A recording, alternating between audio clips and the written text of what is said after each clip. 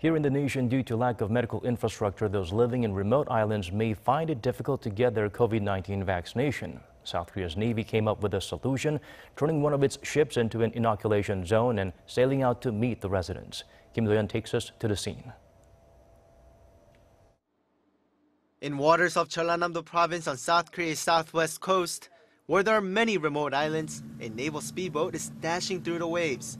Waiting at the island are not the other crew members, rather residents. The Navy is here to pick them up for vaccination.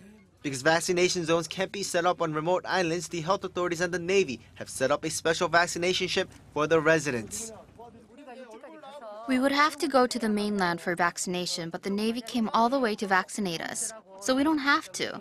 We're busy with our farms, so I thank them very much.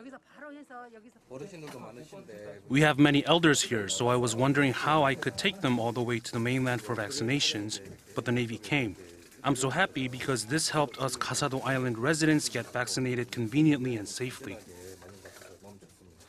They will be taken to ROKS Hansando, docked between some of the islands. The residents will have to get on a smaller boat to reach it. They also will have to keep their helmets on for safety, and it's a bit tougher to get inside. And there's even a helicopter ready in case of emergency. The ship is big enough to have more than 400 crew members on board, but inside it looks just like any other of the country's vaccination centers. ROKS Hansando is normally used for naval exercises and has the biggest medical facility on board among all South Korean naval ships. Using this vessel, I'm glad we can help the disabled or those who have limited access to medical facilities. We will work hard to make sure it is a success, so citizens can get back to their normal lives sooner.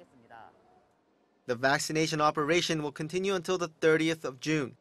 Johnson & Johnson's vaccine will be provided as it only requires one dose. By the end, more than 600 people over the age of 30 will be vaccinated.